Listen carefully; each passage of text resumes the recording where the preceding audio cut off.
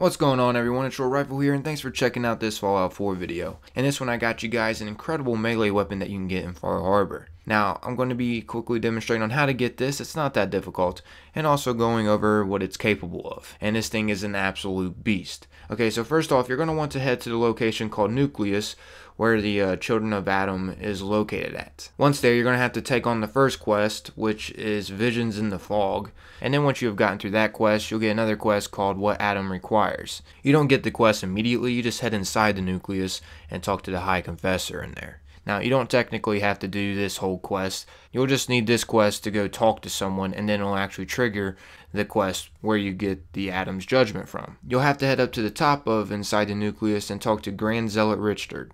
Once you talk to him, he will give you another quest called the Heretic. Now, this is the quest that actually gets you the Adam's Judgment, so you don't need to do what Adam requires in order to get this weapon. Select the Heretic quest, and it'll actually tell you to go talk to Zealot Thale, I believe that's how her name's pronounced. I'm not exactly sure how her name is pronounced, but go talk to her, and she'll actually send you off on a whirlwind adventure to do something about Sister Gwyneth, who has, went insane, basically. She doesn't believe in Adam no more. She believes in nothing. Like, we are all nothing. So it's your decision on whether or not what you want to do with her.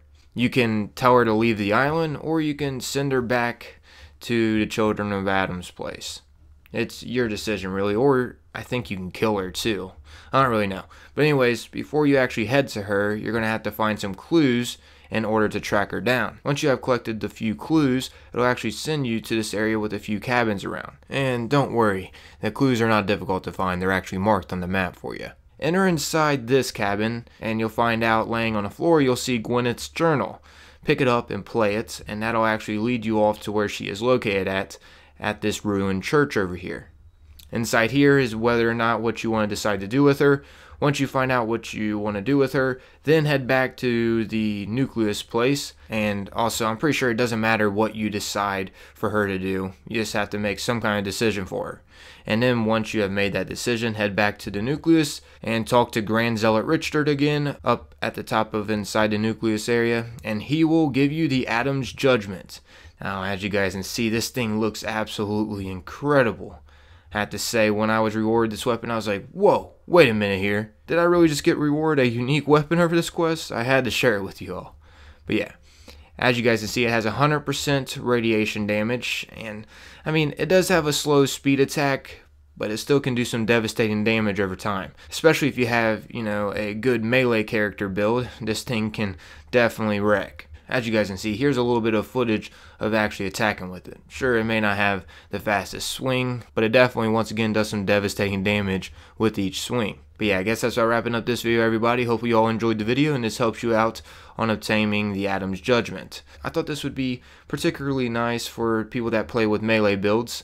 And if you got into Far Harbor, well, definitely get your hands on this weapon. It might not be the best melee weapon you've gotten your hands on, but it's definitely one of the most unique. You gotta give it that. But thanks for watching, everyone, and if you can, try checking out my playlist in the description of Far Harbor secrets and unique weapons. But thanks for watching, everyone, and if you want, try checking out my playlist in the description of all Far Harbor's secrets, you know, like unique weapons, armor, and that sort of thing. If you found this video to be interesting, I'm sure you'll find some others to be interesting in that playlist. And also, real quick, if you can, please remember to take a little bit of your time and consider leaving a like. It's greatly appreciated. Or hey, maybe even sharing this video. That's also greatly appreciated. But this has been a video about your rifle, and remember to stay safe out there, everyone. Thanks for watching. I'll catch you all on the flip side. Peace out.